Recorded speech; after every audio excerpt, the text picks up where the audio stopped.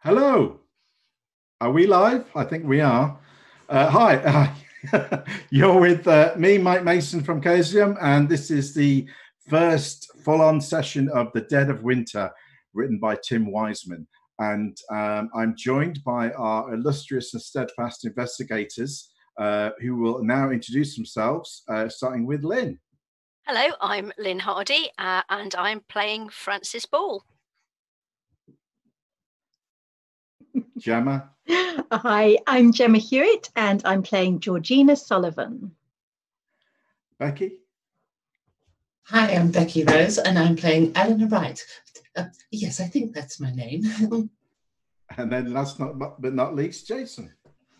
I'm Jayson Green. I am playing Maxime Lawrence Elliot, dilettante. Fantastic. Hopefully, some of you who are watching this will have already seen the 4 short prologue videos that we did to kickstart the campaign off. But not to worry if you haven't, you can catch up on YouTube. And indeed, this session will be on YouTube after the Twitch stream. But before I start, I just want to say a couple of things. Thanks for joining us. And also to say this is a playtest of a forthcoming campaign from Chaosium. So it is a bit nuts and bolts at times. It isn't perfect necessarily. Hopefully it is. You know, the point of doing this is not only to enjoy the game, but also to, you know, test the campaign. And if there are anything that goes wrong or issues and all that kind of thing, that's all good from, well, my point of view, because it's showing us that, you know, what's good and what's not so good in the campaign as we play it through. So, you know, if something goes wrong, that's all part of the show. And the other thing is I have to do a standard apology, as a lot of this scenario is set in Russia with many Russian names. And I'm really, really good at pronouncing Russian names. So you're going to have to forgive and excuse my fantastic Russian. So with that, nevertheless, we will dive in. So just to set the scene, as covered in the prologues, the 4 investigators do not know one another as yet. Individually, they have over the last the last handful of days had a visit, 2 visits from somebody from their past, somebody who, as far as they know, to all intents and purposes, is dead, but has appeared seemingly alive and had conversations with them and so forth.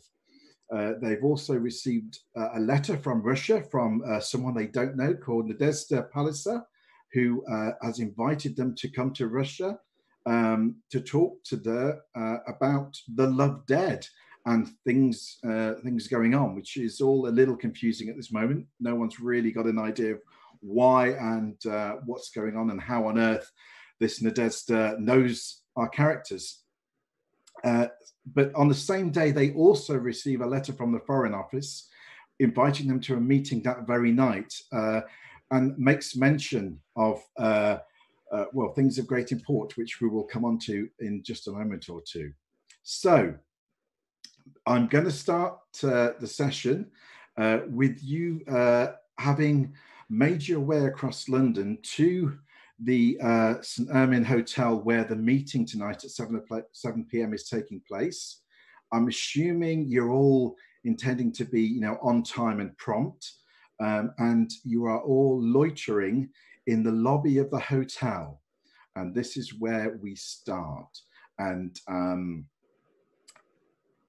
is anyone doing anything particular, or would you like to kind of say if you're, you know, wearing a massive peacock feather or something to, you know, be noticed? I don't know. How are you? What's your? Maybe just quickly go around and give me an idea of what your expectations or thoughts may be at this point in time.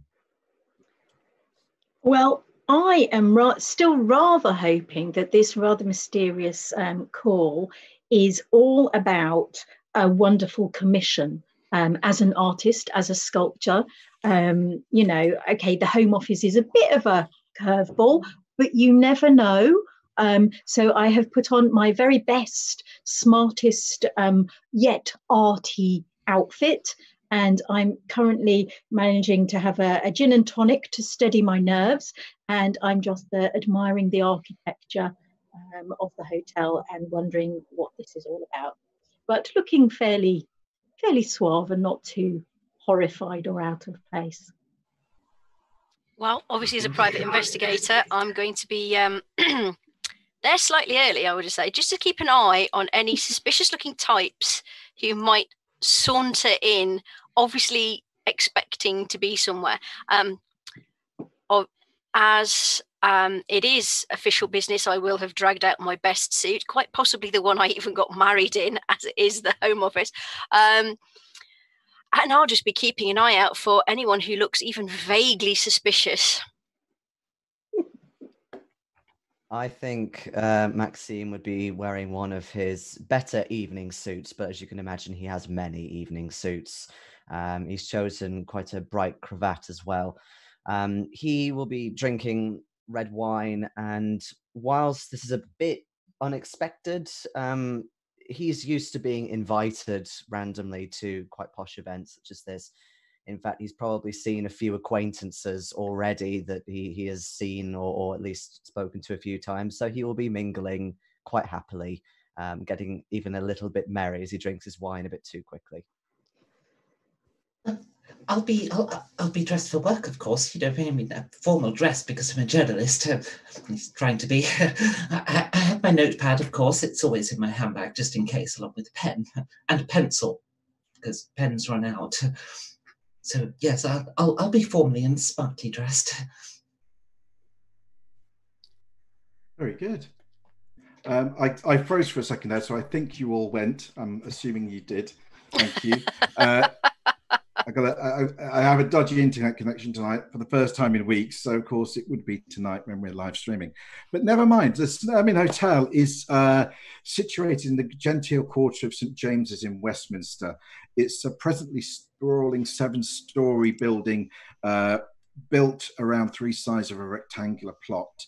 And the lobby is nice and charming. It's red carpeted and white painted, and it's got triple height with a curving balcony running up the full kind of way around the lobby, and a split staircase leads up to the balcony and onto the various guest rooms. There's a reception desk, and if you remember your letter, hint, it did say to ask at the reception for a Mr. Weston. It did. Well, there's no time like the present. Wander over to reception and ask for Mr. Weston with letter in hand, just in case one of these uppity desk clerks tries to, come over all officious at us. Oh, at me anyway. Okay. I'm going to say that you see Francis, the rest of you, wander over to reception and perhaps catch the name Weston being said. And so I don't know if anyone wants to come forward or if you're going to wait, to see what happens. Well, of course I'm going to barge in. I'm a reporter. Tell me, what is your business with Mr. Weston? I'm from the Herald. Identification, please, miss. Well, certainly. Here's my press pass, and I too am here to see Mr. Weston. So I have no idea what about. So I was curious. Who are you? I'm going to very carefully check her press credentials to make sure they're genuine before I say, Mr. Francis Ball, at your service, miss. Francis Ball. Okay, and who do you represent? Myself. An individual? Yes. I see. So what do you do for a living? I'd prefer not to say at the moment, if you don't mind, miss. Okay, clandestine. Right. Well, that's interesting. I wonder why we're here. Well, hopefully this Mr. Weston's going to be able to tell us. I do hope so. But there's some more people here. I'm overhearing this and thinking, this is not about an art commission, is it?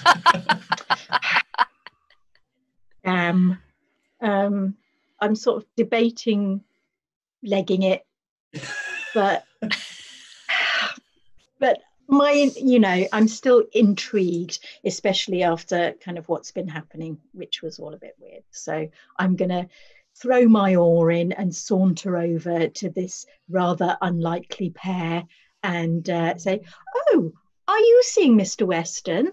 I'm supposed to see him too." Oh, I see. Looks like he's my hat to triple another lady. booked. Oh, I'm going to talk to the man on the desk and say, which room should we go to?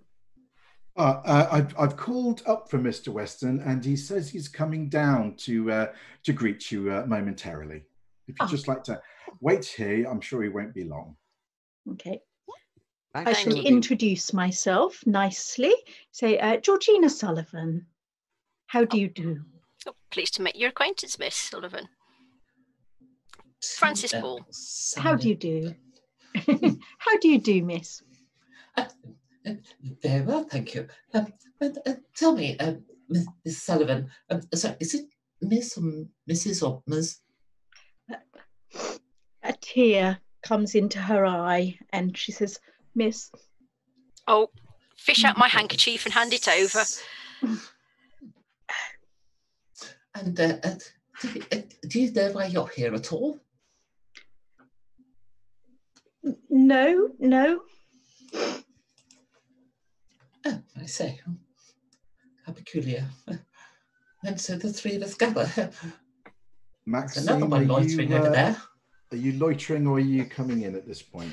So Maxime will definitely be watching, kind of glancing over, or if he's got his back to the three, sort of turning around every so often. He doesn't queue, so he would definitely not kind of come behind and attempt to sort of reveal himself to see Mr. Weston as well. But considering the three of you have come forward and you are indeed to him a rather eclectic bunch, he was not expecting such people to be here tonight. He might make the odd sort of slightly flippant comment to who he's sort of with, sort of quietly. But at the moment, he is intending to kind of keep on mingling and talking with people. And then when Mr. Weston does come down, he wants to kind of make his own introduction. Okay. As you loiter and chat amongst yourselves, a man appears. He is fairly slim, short black hair, wire rimmed spectacles, a large smile on his face. His demeanor seems quite friendly. He kind of arrives and goes straight to the receptionist and says that Mr. Weston, I believe you have guests for me, which you all overhear. And the receptionist kind of points in the direction of the three of you, who are kind of, in a loose group. And he turns around, oh, I see you're here. Very good, very good. And introduces himself to each of you and looks around and looks to you, Maxime, and you can see that he's kind of waiting to see if you respond. So Maxime will turn to one of his acquaintances and says, "If you'll excuse me," and he actually gives his wine glass to whoever it is in front of him. Mr. Weston, good evening to you, sir. Oh, good evening, Mr. Elliot. Thank you very much for joining us. If you would care to follow me to the bar, I shall get a drink and we can have this little meeting we're going to have. Is that okay? Absolutely. It's wonderful to be back here again. I haven't been back here for some time. Things have changed a little, but yeah, it's very good.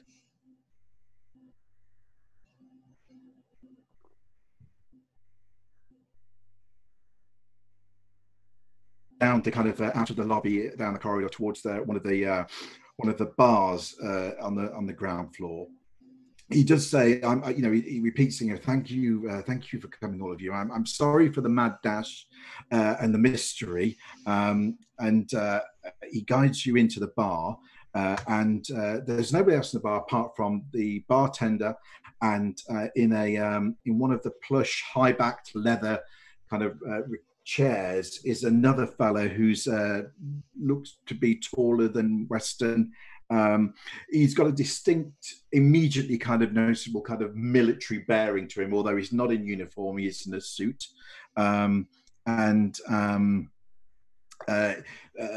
He just seems a little sterner than Weston, who is a lot more, apparently, cheery and friendly.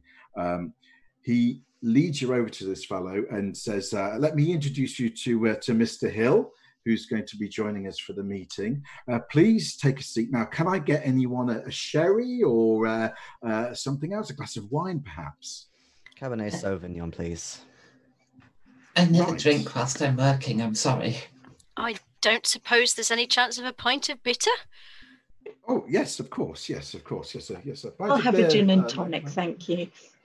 Right, of course. Yes, yes. And he calls the bartender over and gives them your drinks. He doesn't take a drink, neither does Mr. Hill.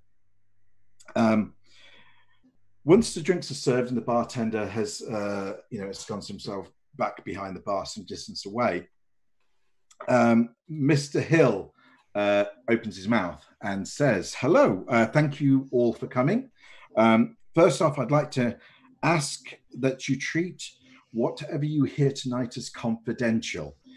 Please don't mention anything that we discuss to anyone, including family and spouses and so forth. At this, Weston kind of looks across you all, big grin on his face, nodding kind of thing, just sort of taking you all in, I guess. Then Hill says, secondly, I'd like to apologize. I'm aware that all of you received a letter from Moscow by first post today. I know that because they had previously been opened and read by a few senior Foreign Office staff members, including myself. There was the requisite authority to do so, sitting with the Royal Mail.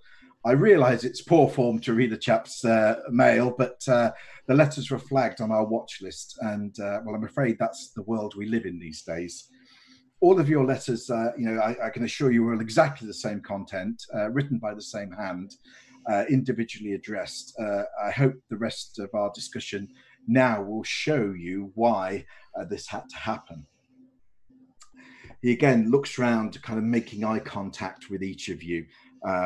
It's probably best if I say why we've asked you here.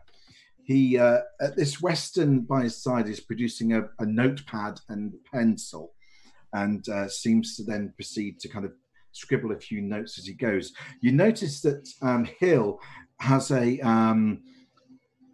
document wallet open with some typed pages inside that he seems to be, well, your guess is he's using as some sort of script or notes for the discussion.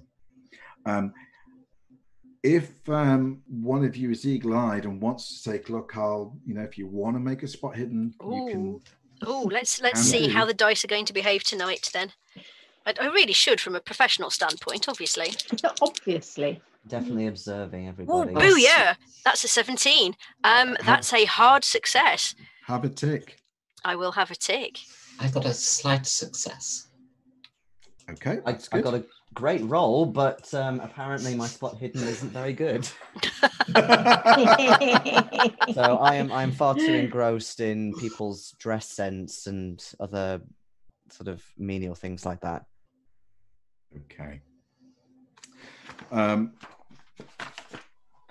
Cool. Excuse me. Right.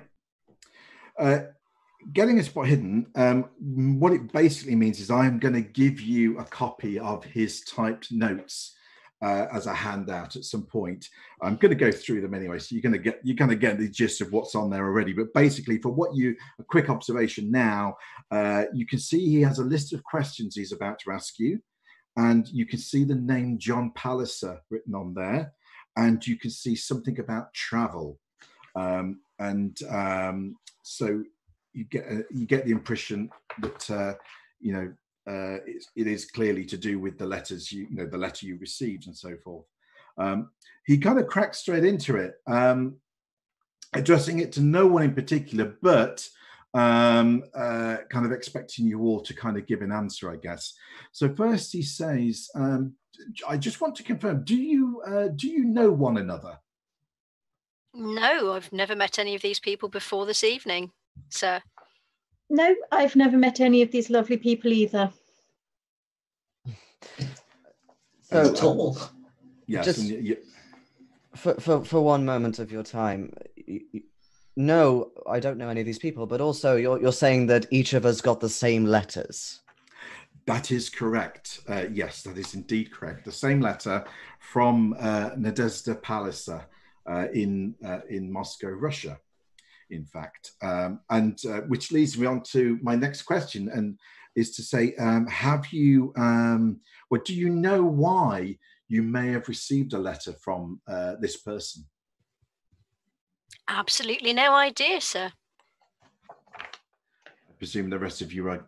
Georgina's going to look a little bit shifty, but shake her head, because she's beginning to kind of, well, I mean, she did see something and the letter referred to it. And yeah, so she'll kind of go,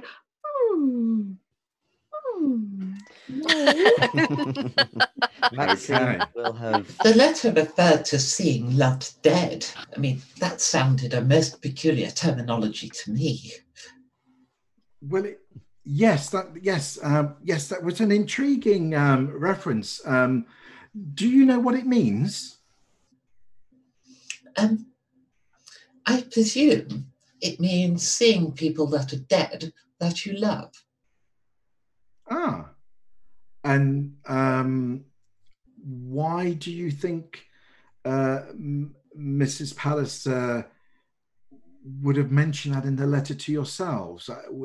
It's an area. It's a little bit of a grey area for ourselves, and I'd be very interested in any light you could shine on that. I think I've just pieced some things together. Oh, I say. I hadn't thought of it that way before. Would you like to share what it is you've thought of, madam? Well, when I was younger, I had a brother. He was very close to my brother. He fought in the Battle of Armenes. He was killed. I'm sorry. Oh, it's okay. I was over it, or I thought I was. And lately, I think I've been seeing him, you know.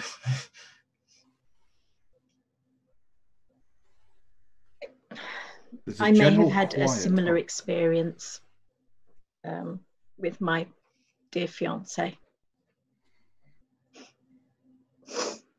Oh, handkerchief time again. Do Maxime and Francis say anything at this point, or do you just remain quiet at this? I think Francis is going to remain... No, actually, he's not, is he? Francis is not going to remain quiet at this point in time. He's far too sort of friendly and helpful and enthusiastic. He said, well, it's funny you should say that, actually. My dead uncle's been coming to visit me of late. I have a mother who is Russian, so of course that is why this person's been writing to me. But a chap I knew from college was my visitor, shall we say. Interesting, Hill says. Weston is frantically scribbling at this point. Hill says, so let me get this straight. I don't wish to offend anyone. Just so I understand, you're saying that in the last few days or so, you have experienced some sort of visitation or perhaps dream of someone that has passed? Is this what you're saying to me? Well, it's that, or someone's playing a particularly mean practical joke on all of us. Yes, I suppose so. Interesting. He looks to Weston, and they both lock eyes and share this kind of look that if you would like to make a psychology roll, now would be a good time. Like, do I have any decent psycho? Oh, yeah, not bad. Wow. Extreme success. Oh nice. Dear. That would be a fumble. Yes, I'm get it out of the way to start with. Oh, yes, I have got a good success. Okay. Maxime, did you roll? No, I'm not going to bother. My psychology is diddly squat. Okay, fine.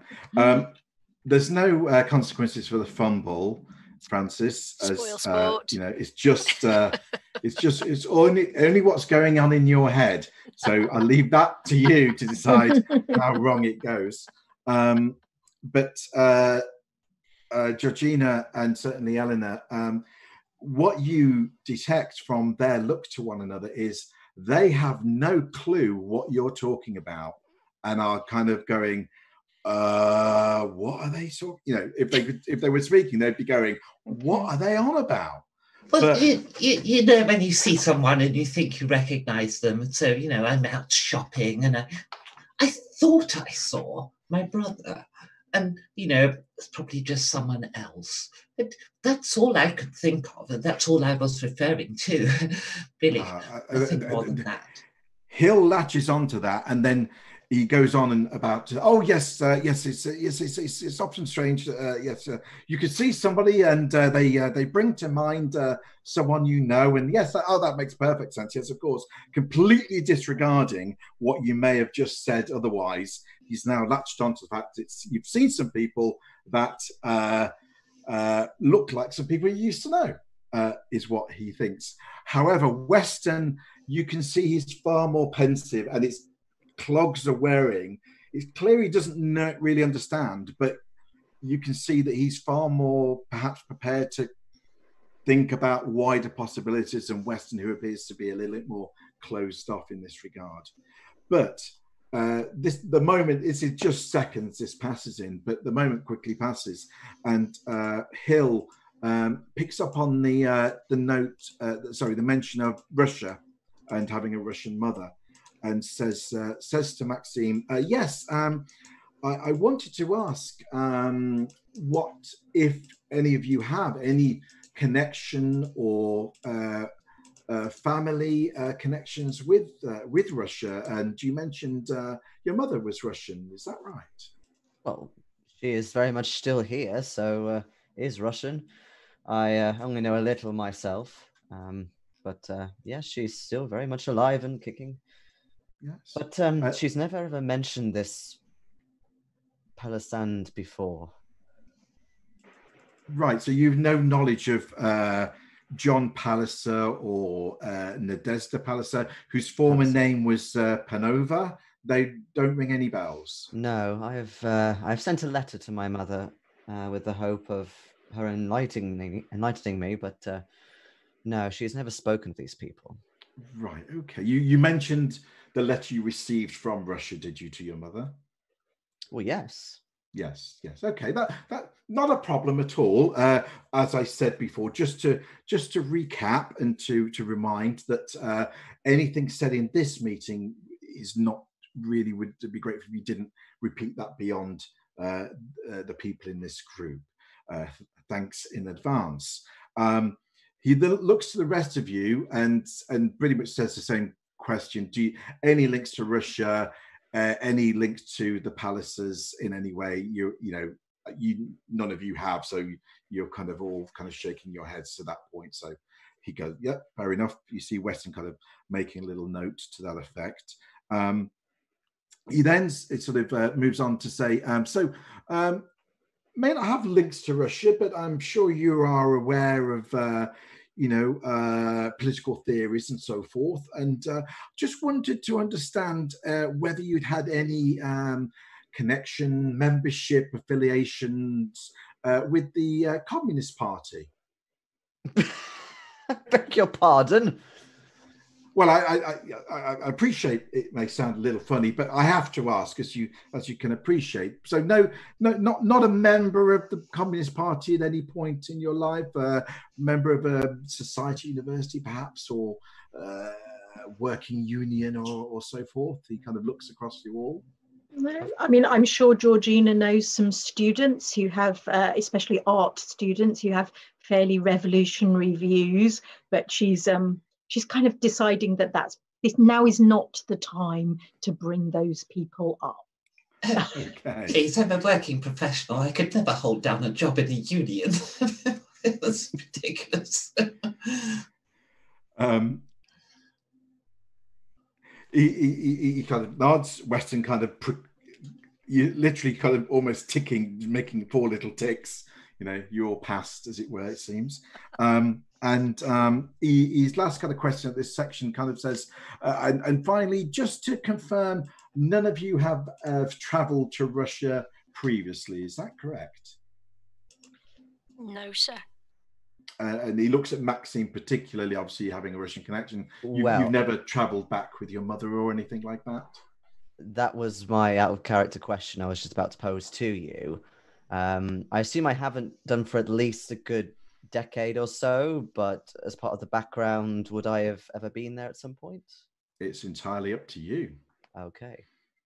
In that case, Maxime will brush himself down a little bit and say, well, I have visited once or twice. I was very young. When was the last time I was there? 10, 11 years old? Pre-university, certainly. Okay, so not for a while. Okay, very good. You know, that's to be expected. I guess really, with having your mother from the old country, as it were. Right. He then kind of like takes stock. Calls for some water from the bartender, who also and you're also offered to replenish your glasses as needed.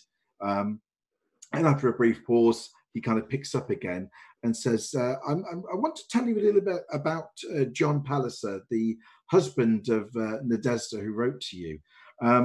John is British. He's 37 years of age and a civil engineer. And he's worked on he led a number of high-profile municipal and military projects in Britain and overseas.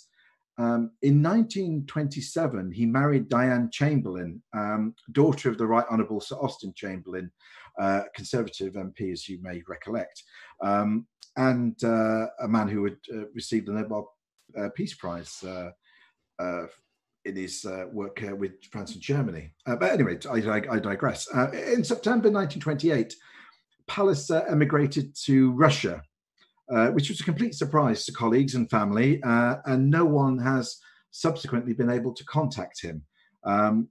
His marriage is still existent with Diane, and who is unaware of this current situation, I would say. As you know, Great Britain is yet to re-establish diplomatic ties with the Soviet Union. Our plan is to do so in October 1929, but there's not a lot of warmth on either side, and a bit of nasty propaganda being put out by either side at this point. But you know, nothing unusual in that. But as you can appreciate, the situation is extremely sensitive. We have a leading British engineer who's abandoned his country to go and live with and use his expertise with the Bolshevik state, and who is at this point in time certainly a dangerous opponent to the British Empire. And he is the son-in-law of a prominent conservative politician who some have suggested may one day be a potential leader of the party. That is why the watch was placed on the correspondence, why your letters were opened. Palliser has previously sent 2 brief letters back to his family in England, and he passes the letters round, which I'll share with you in a moment. But at this point, Hild also says, and I just, again, to reaffirm, to keep the discussion and what I've relayed to you private and secret, as none of this has been passed to Mr. Palliser's wife and so forth. And everything must be kept absolutely secret, I hope you understand.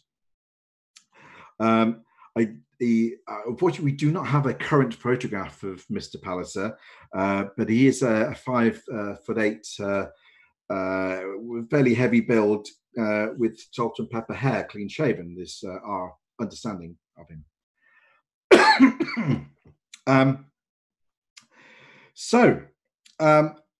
I get to the matter in hand, and I can see from your faces that you're yet to, the penny is not yet dropped on why you're here.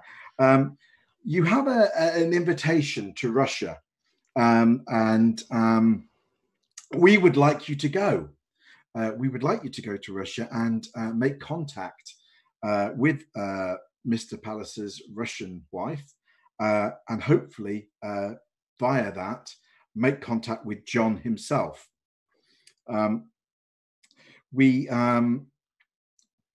It's in the interest of the country, and we have a secondary reason as well. We believe that Mr. Pallas is working on a highly secret Soviet project, which is the Belomor Canal, which intends to link shipping and so forth in Russia. Currently the works are quite secret. We've been unable to ascertain what is actually going on and the state of the development. So one, that is of interest to us, but more importantly, there have been rumors of Russia utilizing slave labor in its extensive projects for the so-called 5-year plans, which would cause, if it was to come to light that this is indeed the case, would cause significant embarrassment for the Russian state, and also is not a done thing. And we as a responsible nation would frown on such activity. And we believe that if you were able to make contact with Mr. Pallas, then you may be able to shed light and gather evidence should Russia be using slave labor to in this construction project, which would again help your country. He kind of looks at you at this point to see whether there's what your kind of reactions are to what he's saying. Maxime's a little dumbfounded. Mr. Weston, Mr. Hill, may I speak frankly? It seems to me that you are asking us to go and spy for our country. And whilst I am entirely sympathetic to the cause, I have to say this is not really my area of expertise. I am a sculptress. I don't even speak Russian. I certainly don't have any cloak and dagger skills that might assist in your endeavours. I think you are asking quite a lot of ordinary citizens. Indeed. Well, I mean, I can understand how my skills might be useful, but the young lady does have a point, sir. I completely understand, but I want to reassure you and to remind you of one very important fact. A Russian citizen has directly invited you to come to Russia.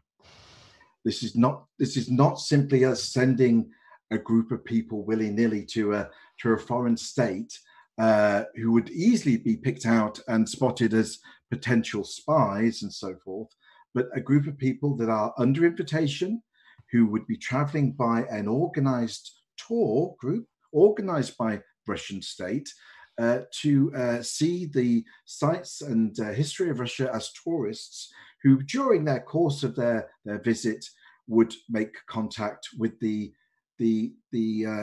Russian citizen who has contacted them. So as you can see, the setup couldn't be more beautiful and orchestrated in this way without our hands even touching it. We are merely, merely passengers on this wonderful opportunity, and we are not asking you to go out of your way to and so forth. I mean, clearly the Russian state will take an interest in any foreign visitor to their country at this time. However, with all our most definite assurances, we have seen this happen with other parties that may have worked in our interests previously with the Russian state. They pose no threats. They will not. You are citizens. You are not military or not spies or so forth.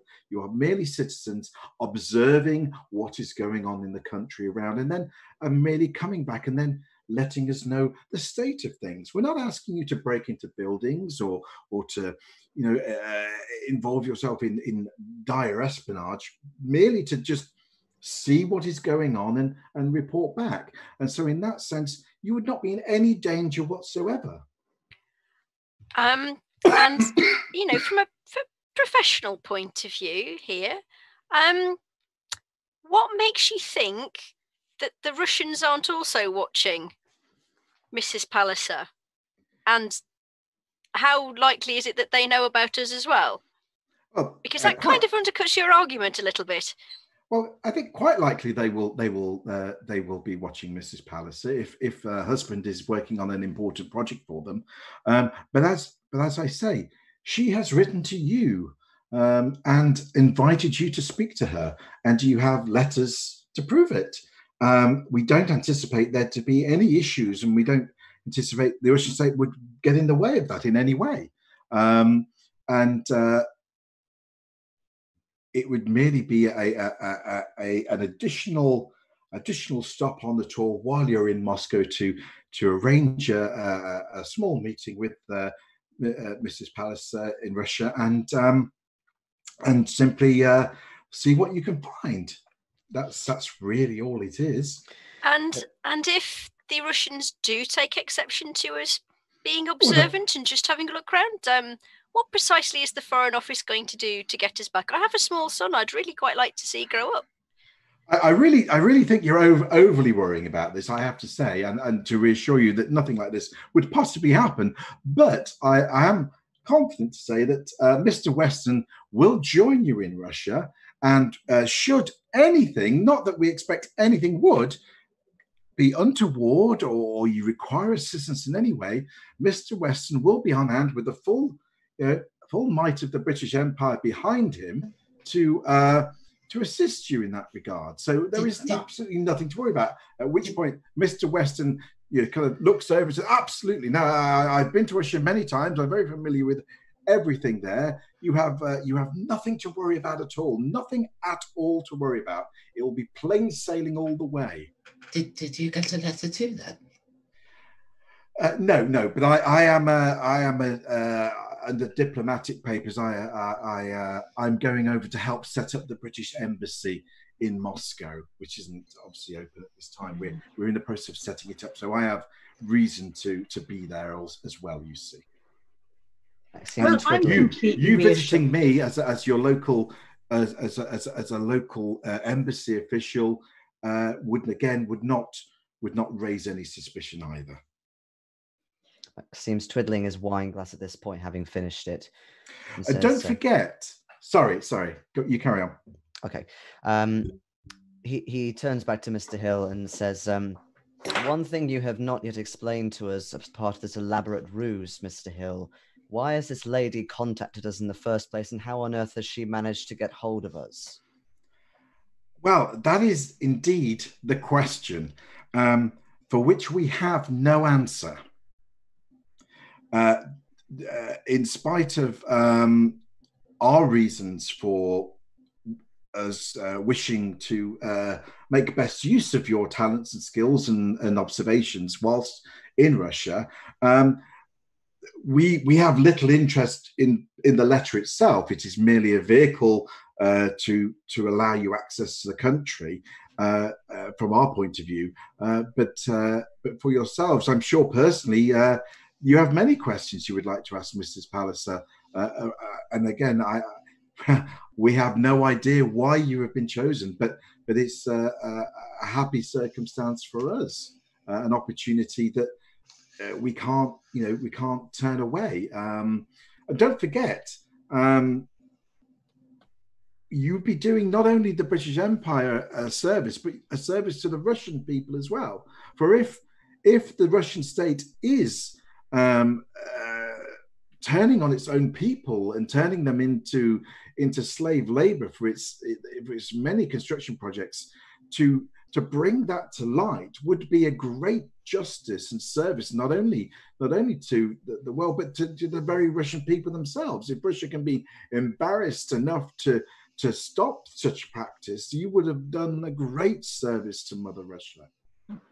The Home Office would, of course, be covering the expenses for the trip. Oh yes, I'm glad you mentioned that. Of course, yes. Now, as we know in the letter, Miss Palliser had included a tour itinerary for a tour leaving London at the end of the month. Of course, we would be more than happy to cover all expenses and costs, and indeed we'll be sending you each a check to cover the costs of booking passage on that tour and any associated costs with visas and so forth. And you would not be out of pocket in any way. No, certainly. That changes things a little bit. I have always wanted to go to Russia. So, if I may summarize, what we're asking you, and we urgently do need your help in this. This is not a trivial matter. We wish you to go to book yourselves onto the tour as presented to you through the letter. The tour agency is run by the Russian state. They will organize your visas. We have nothing to do with it. We know fingerprints of ourselves on them. They will organize everything that way. We wish you to go on the tour, enjoy a holiday, meet with Nadezhda Palliser, who we believe is the author of the letter, ask whatever questions that may arise from your involvement and why you may have been contacted. But what we really would like you to do is to then find John Palliser, check that he is okay, that he is there of his own volition still, and if he wishes to return, to pass that on to Mr. Weston, who will meet up with you at a key point, and he will then take that out of your hands to arrange Mr. Palliser's return, should he so wish. While you are there, to take the opportunity to travel to the Bellamore Canal construction and see for yourselves whether Russia is employing slave labor. And would you be charging Mr. Palliser with bigamy once he gets back, or are we assuming that his marriage to this Russian lady is not actually legal and binding? Well, again, we are not entirely sure. I mean, our understanding is that it may not be legally binding, but again, either through conversation with Mr. Palliser, that can be brought to light, and then obviously we will look into those matters. I mean, it would be unfair to prejudice anything at this point by commenting, but certainly that does remain a possibility. But we wouldn't want to trouble Mr. Palliser at this point until we are clear about his allegiances, shall I say. So you would be doing us an enormous service, he says again. And we'll have Mr. Weston out here in Moscow by the time of your arrival there, and he will find you. We'll have everything else we can on Palliser and the canal in the meantime too, to pass on to you. Of course, don't go to the British Embassy there. It won't be formally open yet for some time, and might draw too much attention. So use, the guides on your trip will probably be Russian Secret Service, but they are quite harmless, and you're quite safe. But they'll be eagle-eyed. So when you do decide to visit Mrs. Palliser and the Bellamore Canal, best to employ some old Boy Scout Girl Guide tricks and tips to keep out of the way and make sure you're not followed having that meeting, perhaps. I'm sorry, I thought you said there wasn't going to be any clandestine behaviour and it would be perfectly all right to be seen in Mr. Weston's company. It seems to be changing a little bit now. No, it will be in Mr. Weston. I mean, it would be, but I think probably best thing is to say discretion is probably more key. Whilst we don't think it will cause any problems, we don't anticipate any problems, but best not to tempt fate, and just keep things on the QT while possible, and if not possible, not to worry, but we don't anticipate there to be any issues at all. Nothing for you to worry about. This is sounding dodgier by the second again. Most dubious. Now, can I get anyone another drink? Absolutely. No, thank you. I think one's quite enough. Gin and tonic, please. So That's the spirit, ma'am. You see Weston having a word. You may just catch the word double measures, and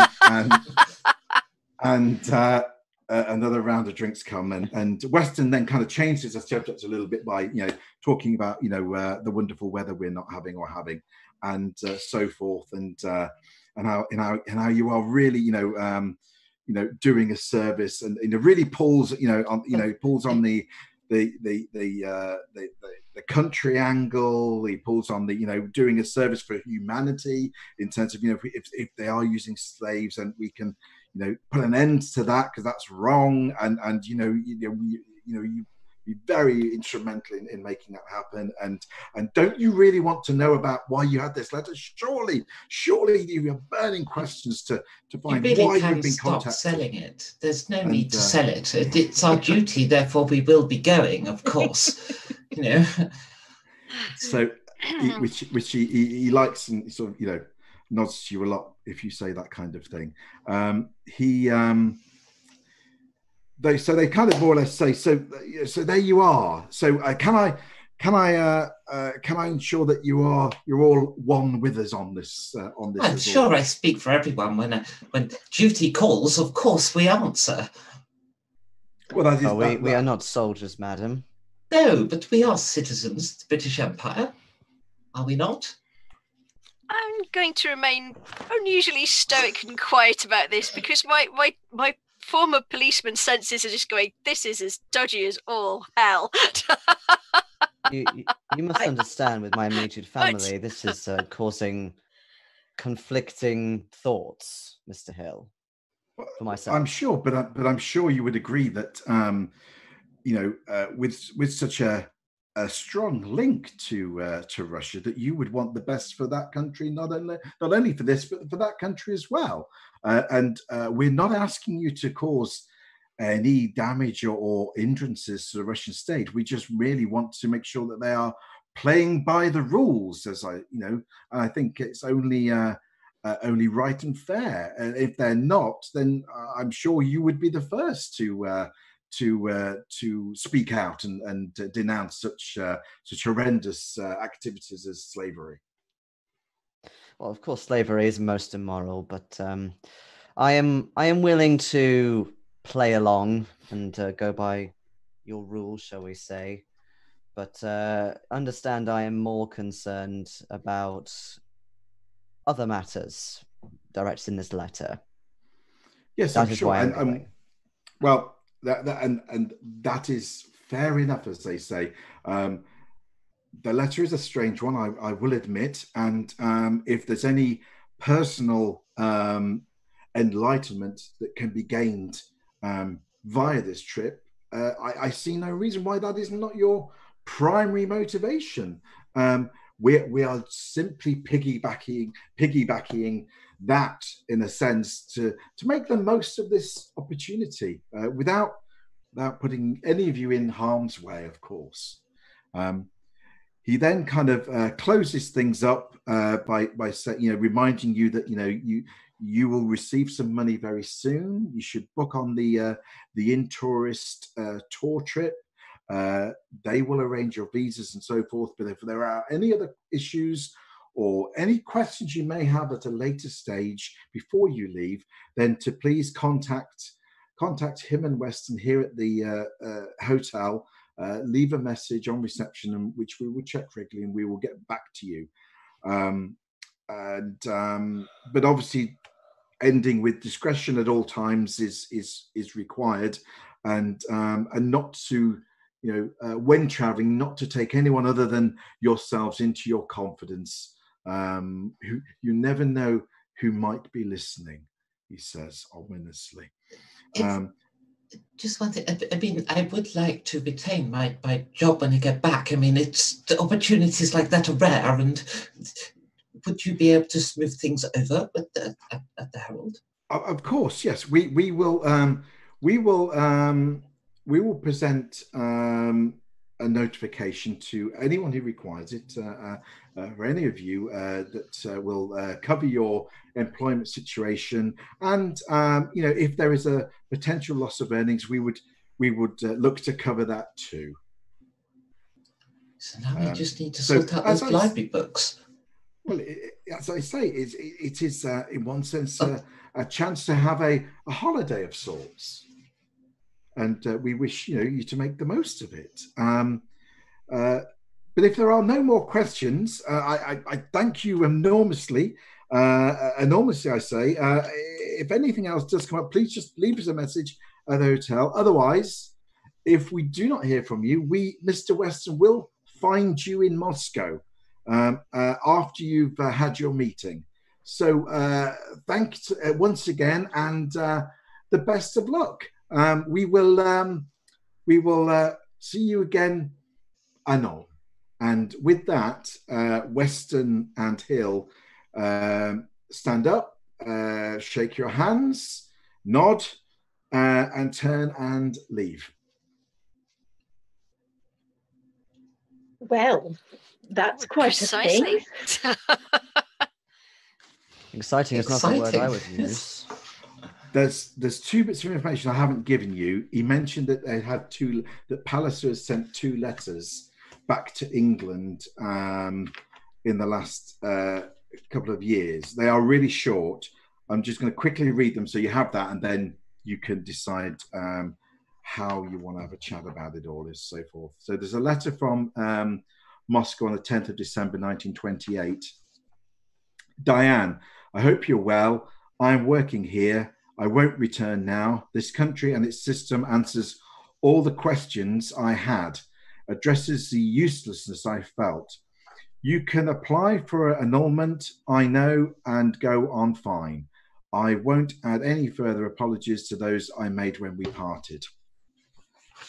There's a second letter that came on the 5th of March, 1929, nearly a year, well, not quite a year later, is it? 3 or 4 months later.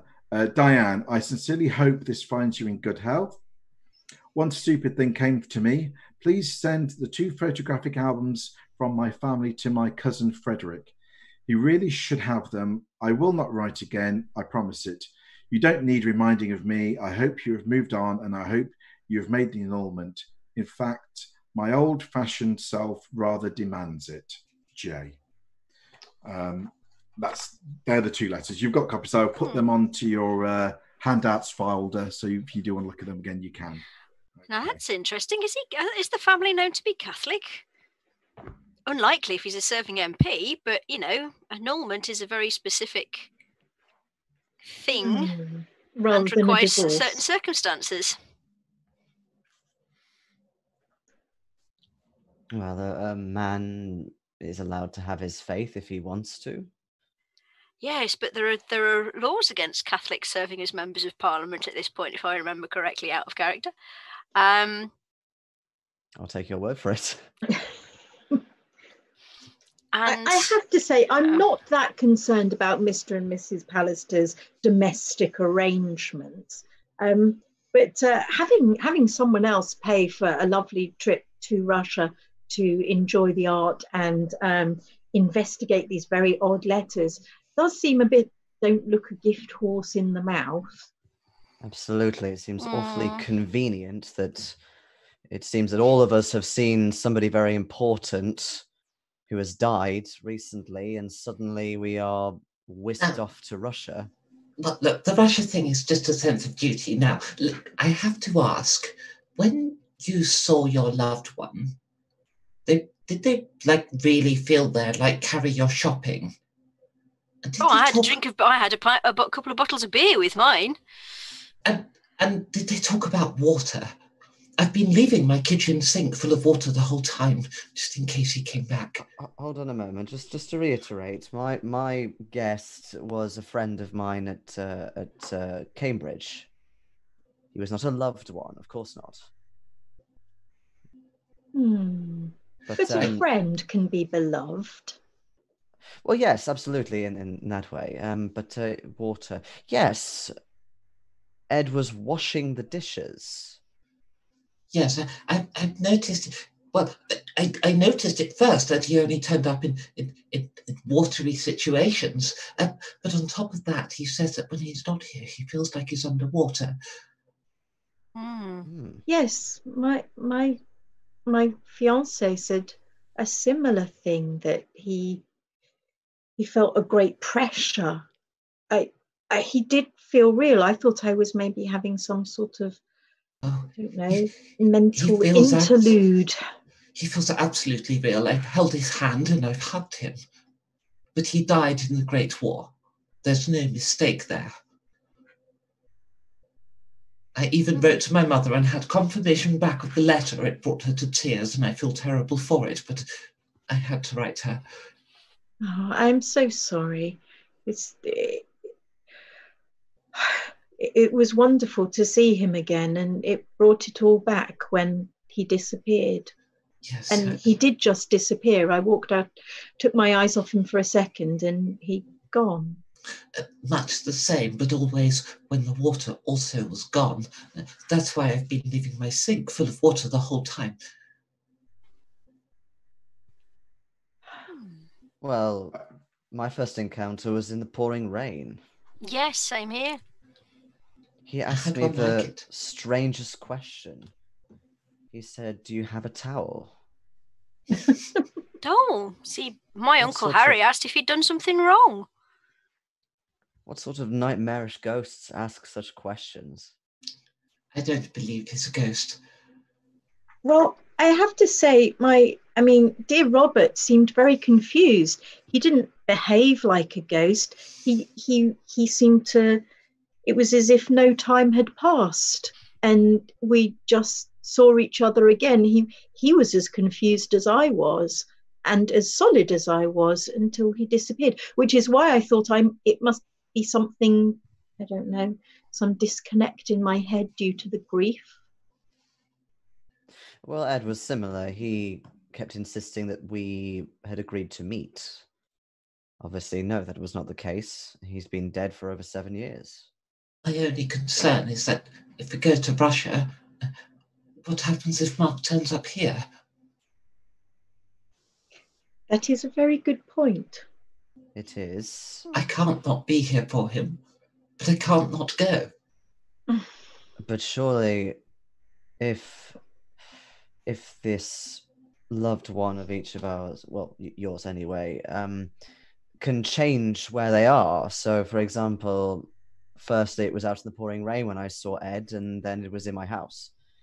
So, surely they can pop to Russia if they want to. You think the connection is to us, or that they're choosing where they come back? Oh, I don't know about choosing. It certainly doesn't sound right. I think they are tied to us, though, because, well, there was nobody there, nobody else there, certainly when Uncle Harry appeared. I think you're right. I've just realised Mark has no connection to Walthamstow, where I'm staying now. Have you moved house since you... I've moved county. I lived on the Suffolk coast. Oh. Well, that certainly does tend to suggest it's us rather than the places then. I mean, with that Harry had been to our house numerous times, so I couldn't discount it, but that would tend to. It is a huge relief, I must say. But also, I have not seen any further activity that could insinuate that they are wandering around, frightening other people. Nobody else I've spoken to has mentioned any encounter.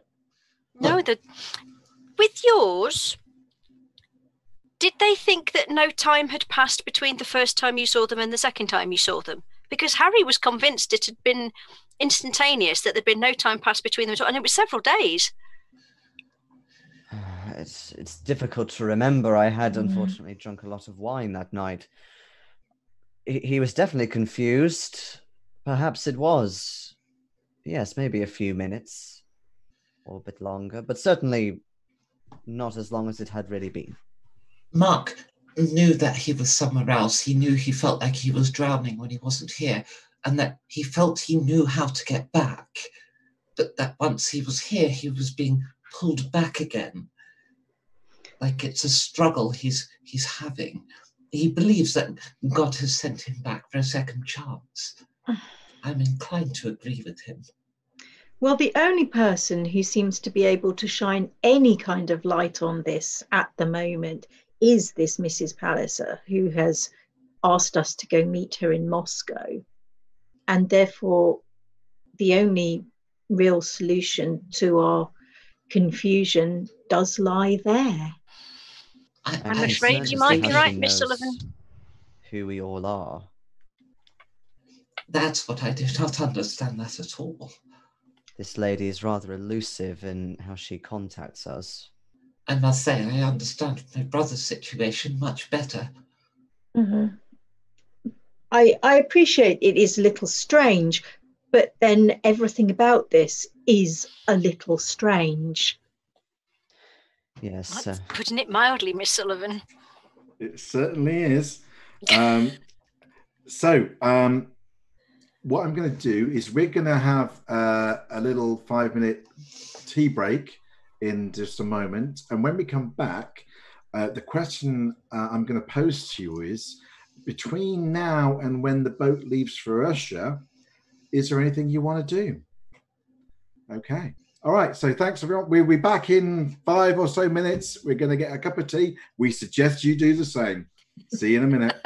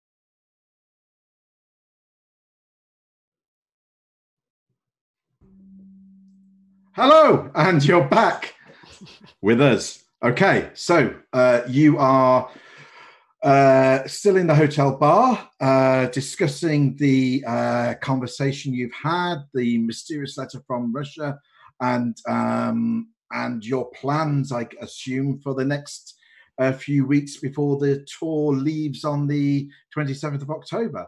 So you've got about 17 days. So what do you want to do from here? How are you? I mean, we can jump straight to the tour, or if there's anything you want to do in the meantime, over to you. I have a quick question. You did say we'd be rolling sanity every day. Have we got 14 days of sanity before? Don't remind him. We'll amalgamate. Yeah, you did remind. Yeah, we'll amalgamate that into something at some point. Just make a quick note to do it in a minute or two. Okay. We've gone mad before we've even set off. That would be the shortest campaign ever, wouldn't it? Yeah. Terribly sorry, you've all been committed before the boat leaves. Well, there's certainly things I need to do. A few things. Firstly, I have a lot of library books to return, but whilst there, I'm going to take out books on Russia. I'm also going to purchase myself a phrase book, and I'm going to write several letters for Mark, put them in envelopes with his name on, and put them everywhere, really visible, all over my flat, just in case we're wrong and he turns up there. Okay, yeah, that sounds good. Okay. Well, Francis, obviously being an ex-policeman and private investigator, is somewhat intrigued, and I know he's promised to not discuss it with anybody, but he is going to try and track down as surreptitiously as possible any information he can on John Palliser. Yep. This was it, cousin Frederick, who the photo albums have been sent to. So. Yeah. Phrase book is an excellent idea. Yes, I'd like one of those. And then we're going to have the awkward conversation with the missus about why I'm disappearing off to Russia for an unspecified period of time. It's a case, my love. I'm afraid I can't tell you anything about it. Very important, very hush-hush. I'm sure you understand. Obviously, keep an eye on the bairn for us. I'll send postcards and I'll make sure I get him something really special when I'm in Russia. I don't think she's very happy about it, but why is she not going to be? No. Don't blame her. I thought we were having a week in Eastbourne or something. The both of us, rather than you flying off to Russia. But anyway, I'm sure you. We can go to Eastbourne when we get back. And so forth. Yes. Okay. Fine. So you're going to do a little bit of investigation, and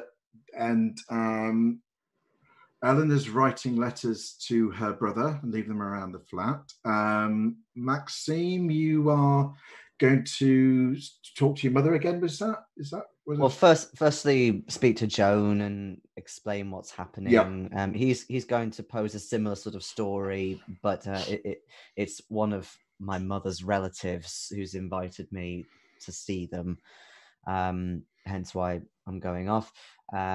Once that's all been dealt with, then yes, he will definitely pay a visit to his mother and query about this lady who is addressing him out of the blue, and if she knows who she is. Okay, fine. And Georgina, anything particular? Georgina's got very inspired and is in her studio throwing brutalist style bits of clay to get that modernistic, abstract, cubist, futurist Russian vibe going on. She's being a flaky artist and is very excited now at the thought of seeing some of this very strange industrialist art in the flesh, in person. And folk art and all that rich history of Russia and interesting glazes and maybe some gold leaf and she may talk to some friends and see if any of them know any Russian artists who she could go and visit while she's in Russia. Very good. Okay. The one thing none of you have mentioned, but I'm sure you are all doing as well, is booking travel to Russia via the tour. Yeah. Well, yes. Yeah. Yeah, just double checking. So just to let you know what the situation is, you do a couple of days after the meeting, each receive a check from the government, basically, for I think it's about £40 or so. Which, if you look at your tour itinerary, I think that's going to get second class. Yeah, second class is probably your best value option, but obviously if you choose, you can have third class or first class on the tour. That's right. Yes, £24 for third class, 52 for first class, and so on. So you book onto the tour using the money. Have a little left over, and you also the staff at in tourist offices produce visa application forms for each of you, which are fairly simple affairs, personal details and so forth, and you return them back to those, and you get information about the time of departure, luggage allowance and so forth.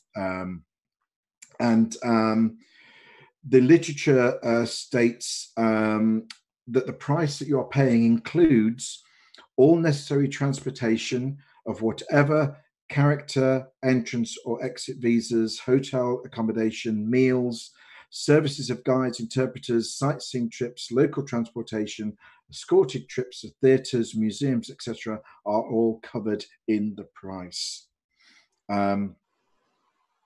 Okay. Somebody mentioned buying a phrase book. So two of you are definitely buying phrase books. Are all of you buying phrase books, or just the two of you? I'm going to see if any of my friends actually do speak Russian, and see if they can teach me a few simple things whilst I'm, sculpting in the studio. I shall see if I can lure someone over to drink wine and talk Russian things. Surely that should be vodka. Oh, of course. Perhaps vodka. Well, Georgina, then, can I have a look roll to see whether your friends do speak Russian? Okay, let's have a... All right. Let me see. What is my luck, and what do I need to roll for it? So your luck is 3d6 times 5. Okay, so oh gosh, this is going to involve maths, which is never my strong point. Me and Mike have to do this every day. Just tell us what you roll on your 3d6. We'll be fairly fast. Okay, 9, 10, 11, 12, 13, 14, 15 on my d6. Oh, 75. Look, nice. That is pretty good luck. Is that really good luck? Yes. Yeah. Marvellous. I've got 30, okay, so my best friend is fluent in Russian, right? Oh, no, that's just your starting look. You still actually have to roll it to see if it... Now roll a percentile dice to see if you can get 75 or under. Poor old Maxime is just saying, you got 30 luck, is that right? Yep. All right, let me see. 75 or under. I have 26. Okay, you definitely have a friend who's free, who turns up with their own bottle of vodka, perhaps, and happily kind of regales you with some Russian for a few weeks. And for that, I presume you've got like 0 or 1% in speak of the language Russian at the moment. Yes, I don't speak any Russian. I do speak French, German and Italian, however. Okay, well, that's hopefully maybe useful at some point, or in Russia. So if you write in, speak Russian, we're going to give you a 1d6 starting percent based on your bit of intensive learning from your friend who's teaching you, how to say hello, goodbye, and, vodkas, please. Yeah. That's all you need. Exactly, yeah. I like this piece of art. Can I buy it? Okay. Meanwhile, those buying a guidebook can easily pick something up in one of the many bookstores in London, and there's quite daunting 1928 first edition guidebook to the Soviet Union, coming in at 842 pages, and issued by the Society of Cultural Relations of the Soviet Union with Foreign Countries. Or you can get an edition of Russian Self-Taught in the Marlborough series, which is a practical 135-page book covering the Russian alphabet, vocabulary by 34 subjects, including the human body, food and drink, travel by sea, travel by rail and road, and so forth. And finally, and also conversational words and phrases. So that may be your best bet, as it does give you a kind of a good easy into common I usage. take it there's no Murray's Guide or anything for Russian for Dummies. Unfortunately, not. I'm not sure about Murray's, but I mean, there are. I mean, I'm just picking out a couple of. You got the big option, and you got the kind of the more practical option. I'm sure there are other options as well. But being the bookish sort, I'll have both of those, and I'll try and find another. Okay, same actually. I'll take both, but also I'll have back at the house. I'll have plucked out a couple of books on Russian film and culture and things like that. A bit of history as well to read. Okay.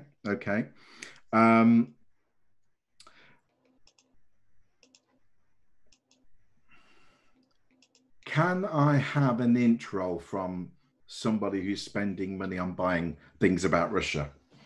Sure. Okay. Oh, that's not very good in for a private investigator. Hang on. It's an extreme Extreme. Extreme from me. I'm not surprised. Okay. While you're wandering around Charing Cross or somewhere buying books on Russia, there are numerous map shops in that area. And the thought may cross your mind, oh, I wonder if it'd be useful to buy a map of Russia or two or something like that. I am merely saying the thought comes into your head. Should you choose to act on it, that is entirely your decision. I absolutely do. In fact, I'll get if I can, like not just a sort of atlas of Russia, but if I can as well, a road guide. Yeah, the road guide isn't, well, I mean, you can get what you get. I mean, I'm not sure there's probably an up-to-date one yet, because obviously a lot of roads are still being built, but you do get the next best thing. So yeah, that's fine. Okay. Meanwhile, while clay and Russian is being sculpted and learnt and books are being bought, Francis is wearing the shoe leather down by doing a bit of investigation. I think you said John Palliser to start with. Is that right? Yes. All I need to do is find the right page, and there I am. Okay, so right. So, how are you approaching this? What's your thoughts on investigation? This name.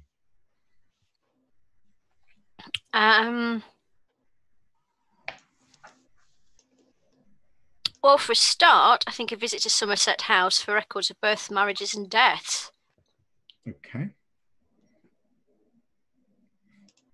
Okay. Let's have a library use roll. Hey. Oh, that's not good. No, I've only got 20%. That's a fumble. Okay. That's fine. I mean, it doesn't mean you don't find anything. It just means it takes a lot of time, and you probably need some help from one of the librarians.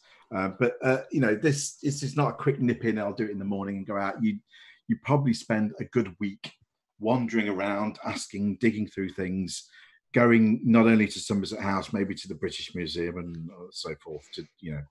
Well, he's an engineer, isn't he? So presumably the Royal Engineers, whatever society.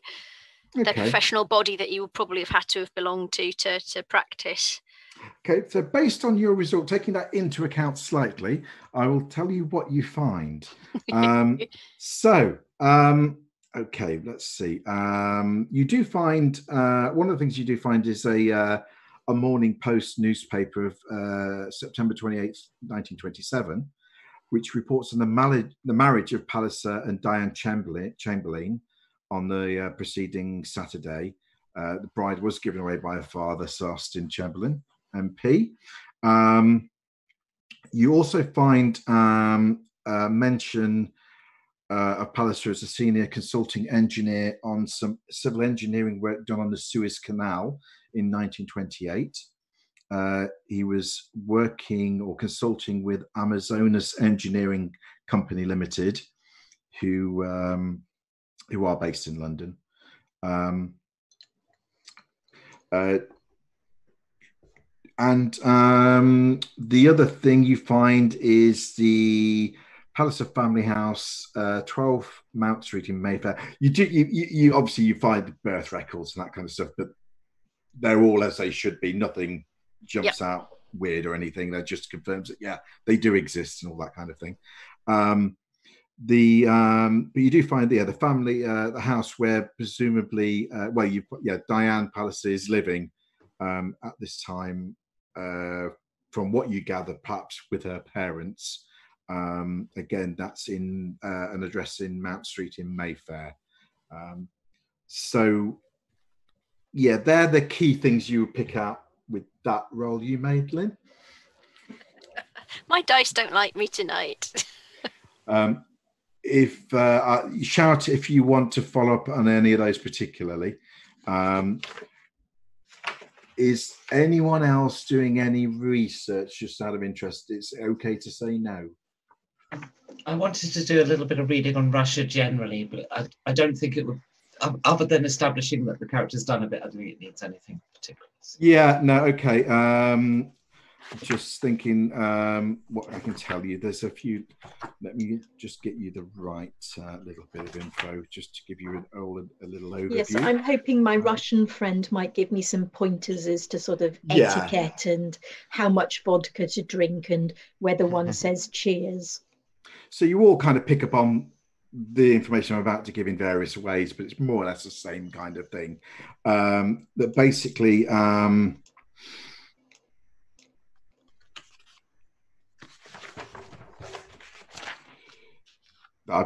looking at the wrong bit in the text. That's right. I thought, I saw that. That's the bit I need to tell you. No, that's not the bit I need to tell you. Let me just grab the right bit, which is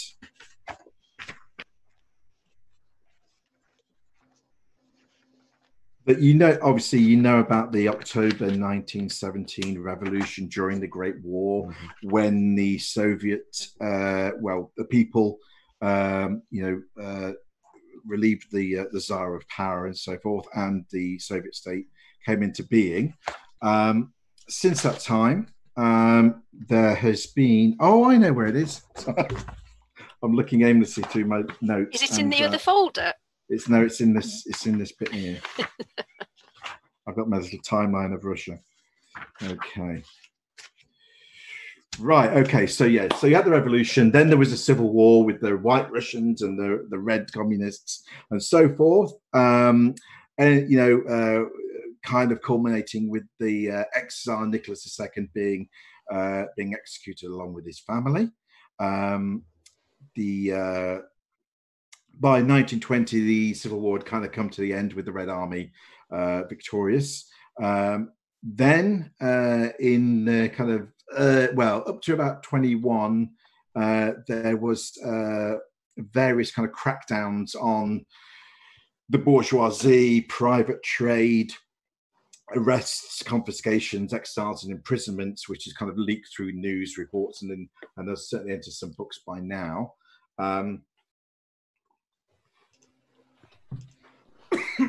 Church and private land was redistributed to the various different peoples of Russia, mainly the peasants,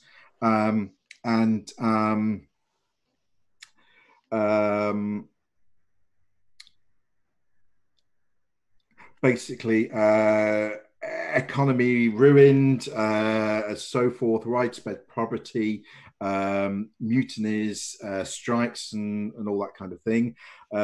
Which kind of birthed the new economic policy, which has been running from 1921 to 1928. Many have been killed. Reports vary from 10 to 15,000 people have been killed in this period, with thousands, perhaps 50,000, perhaps 100,000 people reportedly imprisoned by the state.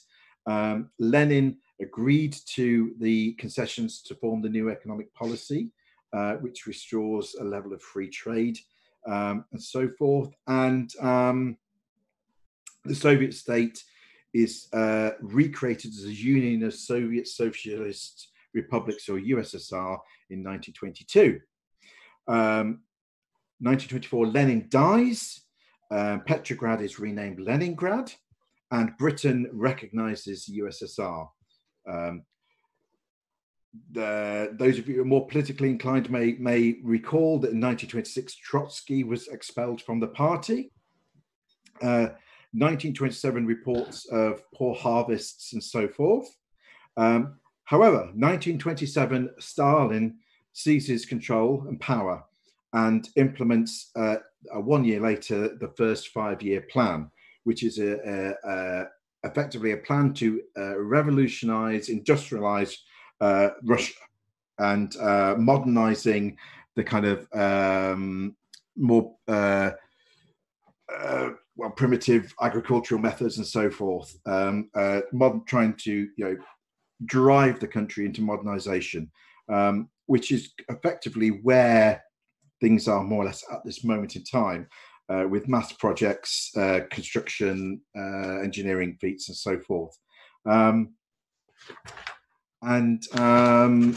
Reports recently over the last couple of years have been about the formation of collective farms, where in the West you will have heard of farmers being pulled together to work in collective farms, being moved, and peasants called kulaks sent to labor camps and exiled for not complying, which has been frowned upon by the world at large, but information is very slow and in small scale coming out of the country at this point in time. There is also talk about priests being arrested, churches closed down, some would say looted and destroyed, but again, no hard proof necessarily on any of that. That's your quick overview of Russia. Obviously, as fantastic role players, I'm sure you will all go away after tonight's session and read some Russian history to get completely up to speed. But I'll leave you to do that, and it's not a requirement. Okay, so there was, okay, so any other things anyone wanted to follow up on or research before we move ahead? Did I find out anything about the cousin that the photo albums were sent to? It seems a particularly bizarre request from a man who, the only other request is for his wife to annul their marriage.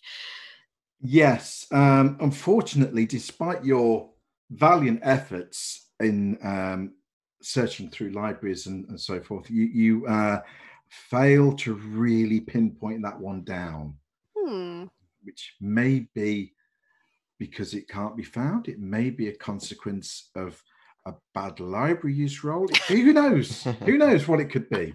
But you don't really, pin that one down, I'm afraid. That's a mystery for another day, then.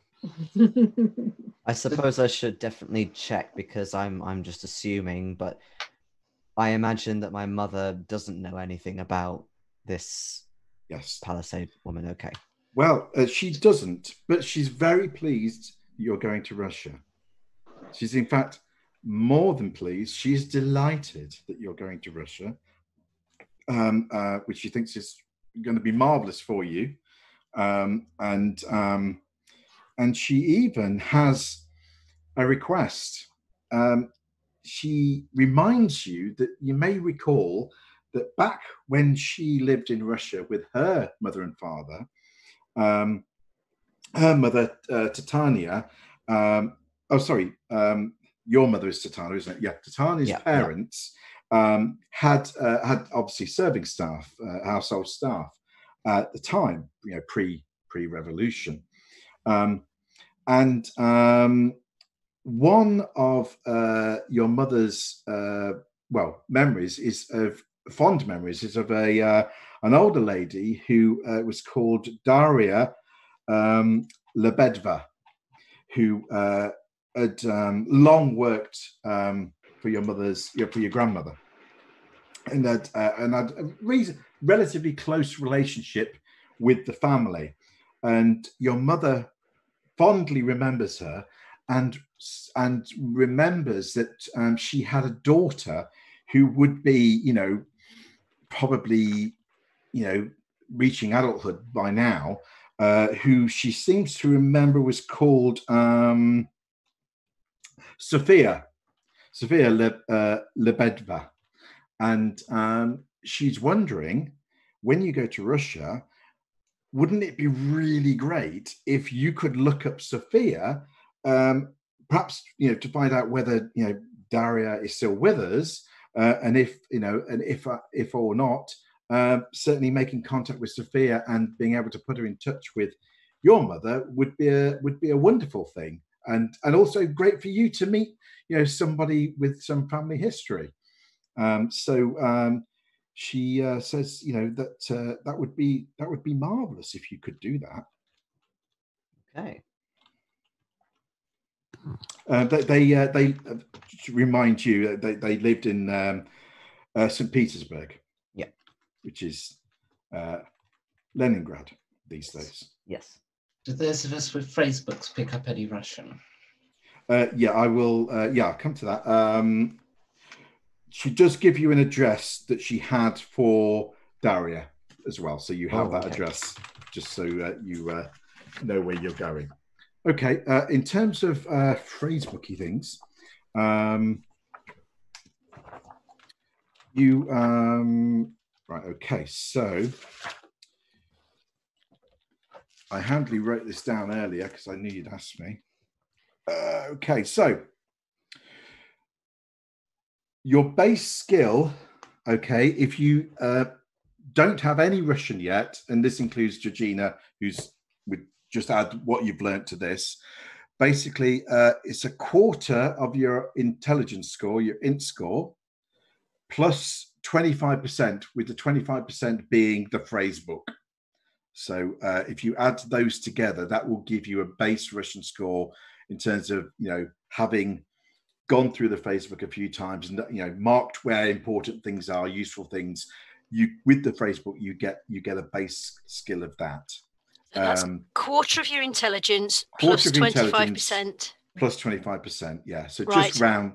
I'll be lovely and say round it up rather than down. Aren't you a sweetie? And Maxime, did you pick up a phrase book as well? Yeah, amongst other okay, things. So like that basic book. Same will apply, except you just add 25% to your Russian skill you've already got. Okay. Yeah. I can do halves and fifths, nice. Mike. Why did you pick a quarter? I didn't. The author picked it, and this is a play test, so that's why we're doing it by the book, you see. You're so good. Now let me see if anything else. Well, yes, there is a couple of things that will happen as well in this period of time. You are kind of all set. I presume some of you may go out and get a new wardrobe or a couple of new items or travel clothes. No one has mentioned that they're going out to buying a longsword or a Thompson machine gun at this point. So I'm presuming you're not doing that. But if you are, it's one of the things you should let me know. Well, why would I need another sword? I've already got one. There you are. Would I have kept my police truncheon? Oh yes. Oh yeah, I'll be digging that out of the Foot Locker and taking that with me, just in case. Well, you were gonna, go into, private detective work, so that might come in handy once in a while. You know, Oh, you've yes. dealt with people. You know they can be funny. And how? I'm just going to pack an inordinate amount of art materials. Oh, I suppose clay could be used as an improvised weapon if it's hard enough. I don't think Georgina's quite going to take clay, but she's certainly going to load up with sketchbooks and chalk pastels and maybe a watercolor set and little bits and pieces so she can record her experiences. I might get myself some new gloves and a scarf and a warmer coat, because I would imagine it might be a bit nippy in Russia at this time of year. Now, this isn't a hint. This is more a idea that you may choose to ignore. But while shopping, you do pass the shop that sells useful binoculars and cameras and things like that. You may choose to just breeze on by. No, camera, please. Camera and film. Are you buying the largest possible camera you can get, or maybe the smallest kind of little bellows? I think the smallest practical travel camera. He's not a, he's a practical man. Just the one, the one film with a few plates, or more. Oh no, I think probably a little bit more than that. Not excessive, but just checking. I might ask you later about that, but okay, that's cool. Maxime, anyone else? He's going to get some, opera glasses for the ballet and so on. Yeah, you will be going to ballet. Yeah. The ballet, I'd forgotten about the ballet. Well, yes, didn't you see Stravinsky? They're doing Stravinsky on this tour, I believe. It's some sort of folk ballet, I've heard. Now, Georgina, your friend has advised you that waterproof boots and good socks in Russia are well worth having. Oh, yeah. I shall purchase anything that my friend has suggested might be a good idea. A big warm coat is the other thing. Right, I shall do that. And maybe a nice set of, long-sleeved silk combinations and things like that, just for a little bit of extra layers. Excellent. Okay. During all this kind of wonderful, getting ready to travel, your visa application is returned. All completed, returned to you by the in-tourist agency. It's a very simple document that just kind of has a photo on of yourself and your details, name, so forth, date of birth, nationality, occupation, passport number, that kind of thing. It's got a couple of smudged official-looking stamps on it, but of interest, perhaps, maybe a little odd, I don't know. It does state date of departure from the Soviet Union on the form, and it has been set a full year hence, the 30th of September 1930. What? Not purely the end date of the trip. Well, surely that's a mistake. I mean, it gives you some latitude should you miss the boat home, I guess. But it's not in any sense a bad thing, but it's a little odd because you weren't expecting a full year's, validation visa, as it were. But you have one nevertheless. Never travelled overseas before. This completely glosses over me. I just assume all visas are for a year. And about, I don't know, a week and a half after your, meeting with Hill and Weston,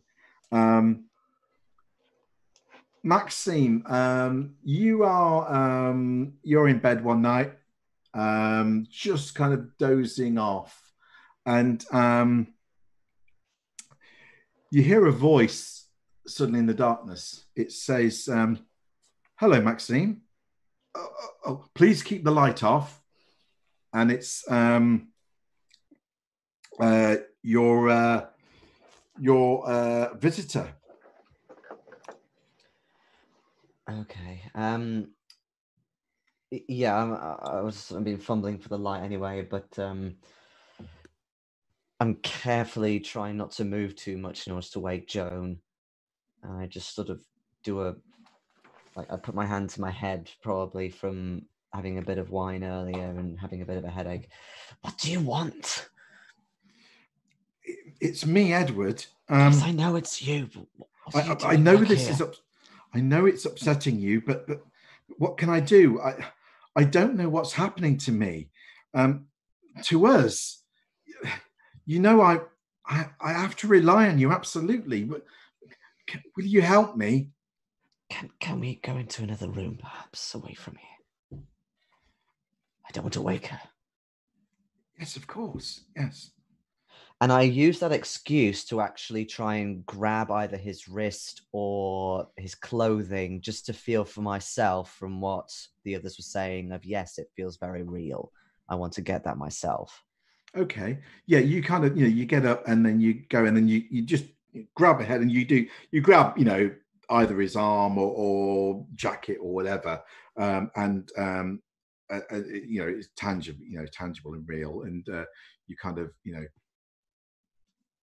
pull him out to the corridor, I guess, or to the one of the lounge rooms or something. Yeah, I'd take him to actually sit down. I've really missed you. Do you want a drink? No, I just want to hear you speak. It seems like it's been so long. Oh, it has. You must forgive my tones from last time we spoke. Well, how have you been? What have you been doing today? Oh, today, mostly reading. I'm actually going away for a while. I'm not going to be staying here for a bit. Oh, where are you going? You wouldn't believe me if I told you. I've been asked to go to Russia, out of all places. My mother is most pleased. Who's asked you to go? I'm afraid I can't say, old chap. It's confidential. Oh, like that, is it? Oh, I see. Well, don't take it personally. I don't mean it that way. I can't talk about it. Oh, I see. Well, very good. But I'm sure I'll find you wherever you are. I mean, I think I'm with you most of the time, aren't I? I mean, I was only just talking to you a moment ago. Well, you appeared in the bedroom. Yeah, no, before then. We were talking. We talked before, didn't we? In the kitchen. It was a couple of hours back, wasn't it? No, you are deeply confused, Ed.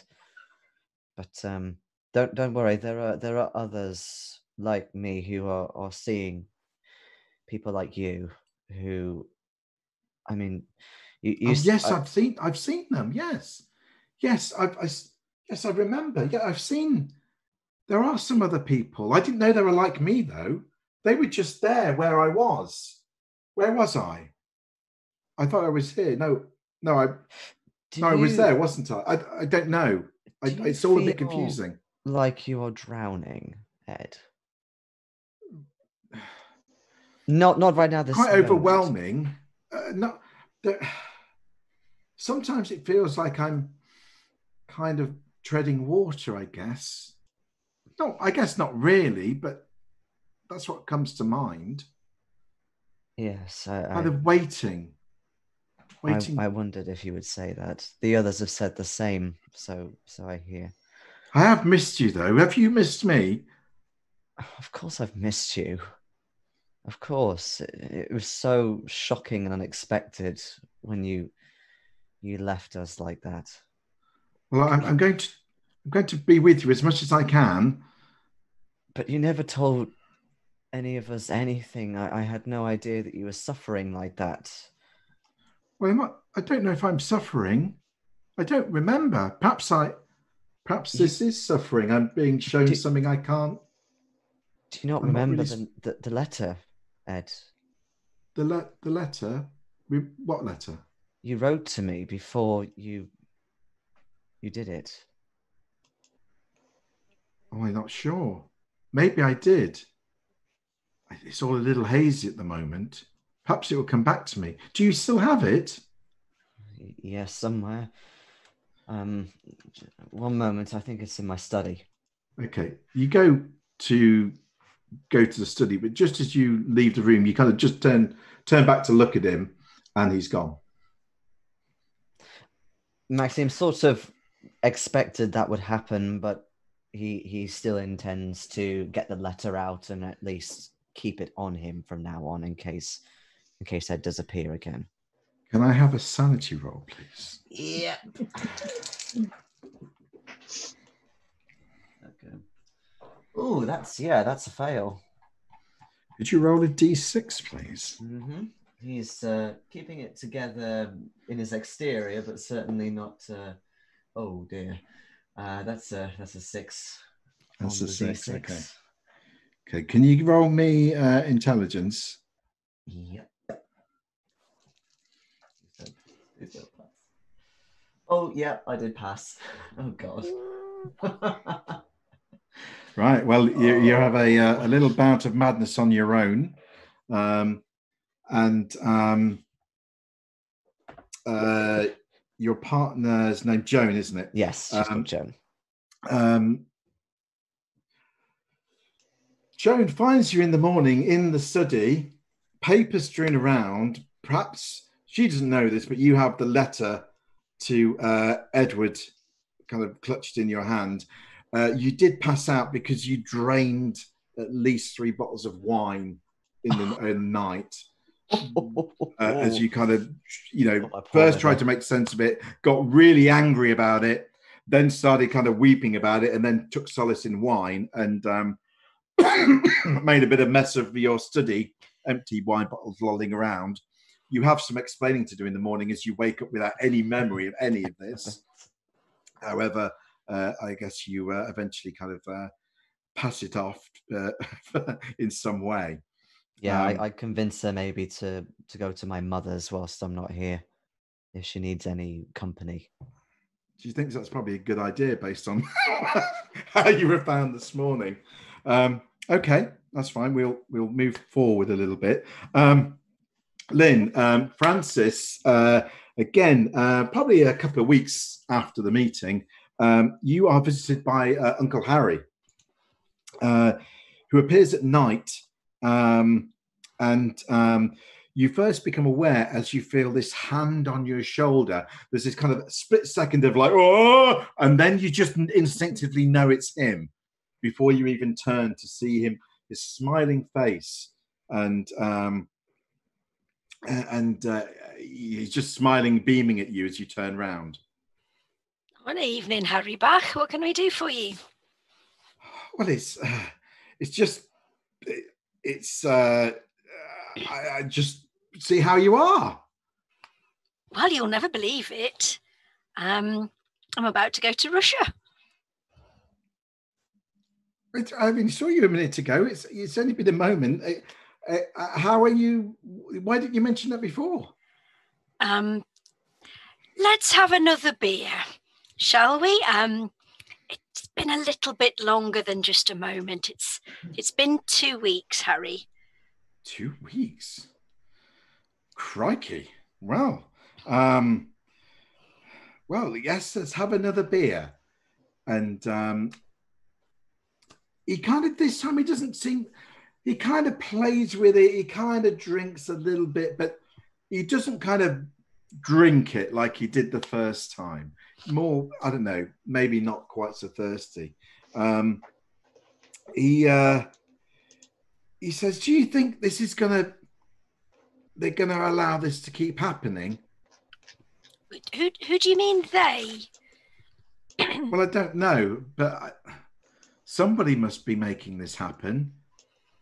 Well, yes, I've been thinking about that. Because I'm not the only one. I mean, I thought I might have had a bit of a bump on the head. It's causing me to hallucinate you for a while there, apart from the empty beer bottles. But apparently there's at least 3 other people keep seeing their dead loved ones. And I've met them. That's who I'm going to Russia with. Not that you can tell anybody about that, obviously. Hush, hush. Well, mum's the word. I won't say anything. Other ones, yes. I thought I brushed against someone. Perhaps there are. I don't know. Maybe that was just my imagination. But things are all right for you, aren't they? This isn't hard for you, is it? This is all right. This is all okay. Well, I mean, it has to be said it's a bit odd. I mean, I'm not sure it's entirely normal for people to be sitting in their sitting rooms having bottles of beer with their dead relatives. But, I mean, you know how fond I was of you, and it is nice to see you again, even if you might be some sort of bizarre hallucination or... Well, I'm not an hallucination, am I? I mean, look, this beer bottle, like, you know, I wouldn't, you know. Well, yeah. That's the bit I can't explain. Well, I'm here. I'm flesh and blood. You know, he stamps his fist on the table or whatever, and he says, "But you know, but it is strange, but I think I did have a thought. You know, this could be heaven. You know, you told me I'm dead. Yes.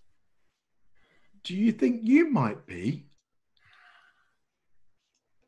I take a very large swig of beer at that. Have a sanity roll. Oh, God, what is my sanity? Oh, actually, no, I made it. Oh, lose 1 point, please. Yay! That's better than last time. In fact, don't lose a point. You've reached maximum at this point, so you're okay. You can't lose any more. You lost enough the first time. Because I lost 6 the first time, didn't I? Or did I lose more than that? You lost 7. I thought I had. Yeah, you lost 7. So you're maxed out. You have gotten used to the weirdness very rapidly. Oh, God. Perhaps it's because Uncle Harry is such a nice chap. I suspect so. I suspect and everything. So. Yes, of course, that's it. He does at that, as you kind of like pause for a second and kind of like think, oh my word. He says, where I was before, there was something else there. I didn't like it. I could hear them, but they didn't talk. They just made sounds, and they looked. I didn't see them. They were like shadows, but I didn't like the look of them. You haven't seen anyone else like me, have you? No, I've not seen anyone else like you. But like I said, some people I met a couple of weeks ago, they'd seen other people like you. Well, I'm just telling you, if you see anyone that maybe is like me but isn't, that looks a bit wrong, maybe they don't have a face or something. I don't want to scare you, but what? You're not doing a very good job, Harry. You are scaring me now. Keep away from them. That's all because I didn't like them. I've kept away from them now. I keep away from their sounds. I shall do my best. You know,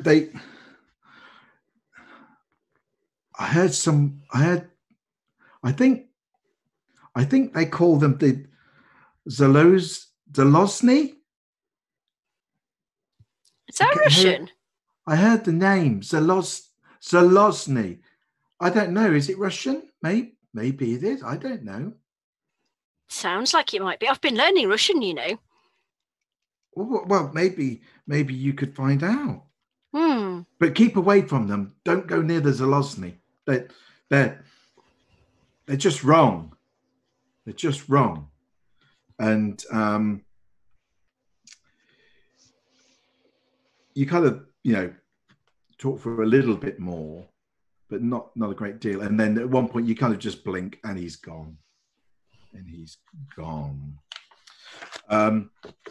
Luckily, or perhaps not, Georgina and Eleanor don't see anyone for a few days. You are left in peace whether you wish that or not. My flat is full of buckets and bowls of water. Very good. So where are we on time? Okay, so what we're going to do, unless this is your final chance now, is there anything else you want to do before you get on that boat to Russia? because that's where we're going to kick off the next session. Maybe take Joan out for a meal, because it's the least that Maxime can do. That sounds good. That sounds great. Okay, there's one thing left to do, which is a few sanity rolls. Now, to spare you the pain. Now, the reason I haven't told you that there's a couple of things happening I haven't really elaborated on. Since you started having these visits, your sleep hasn't been brilliant. It's not been awful, but your sleep has been lighter, more interruptible, weird dreams once, not every night, but once. Just not a good sound night's sleep all the time. I've got an 18-month-old child. How good do you think my night's sleep was anyway? Yours just got even worse. And the other thing is, there's this non-mechanic speak. There's this sense of, it's kind of like a sense of being drained, but it's not, you're not being drained. You're not losing magic points in a mechanical sense. It's a kind of, a human sense of just feeling the weight of the world on you, in a sense, and the visits, your brain is kind of working overtime a lot on them, and this is coming out with the sleeplessness and the strangeness that you are seen to be at the center of, having an effect on you mentally, basically. So there is a sense that you're potentially losing, at the most it would be a sanity point a day, but some days you're fine, you don't lose it. As we agreed, there's basically 17 days of sanity rolls. So without making 17 sanity rolls, because that would be really fun, what I'm going to say is, could you make 4 sanity rolls each, and I will determine on an average what you may or may not have lost. Okay, God. This is going to be entertaining, isn't it? Okay, got 48. Right. So that's a pass. Oh, nope, fail. You can't extreme pass sanity, can you? No. I might. Make a note, because I might count it in as we're averaging. Okay. Right. Well, in that case, I got a couple of hard sanity passes, 1 normal sanity pass, and 1 fail. Okay, that's great. I've anyone got else to know 4? I've got two good passes and 2 spectacular fails. Okay, great. I've got 2 regular passes, 2 fails. 2 fail. And Eleanor? 1 extreme, 2 passes, 1 fail. 1 extreme, 2 passes, 1 fail. Okay, fine. Okay, I'm going to work out what that means for sanity loss and tell you next time, so you can keep the anticipation going. But we will wicked. We will draw things to a close here, and we will kick off with your sanity loss as you get onto the ship heading to Russia on at the end of October in the next session. So thanks for playing, and thanks everyone for watching, and we'll see you again in a week's time, same place, same time, same bat time, same bat place, and see you all again. Thanks for watching The Dead of Winter. Bye, everyone. Night all. Bye. Bye.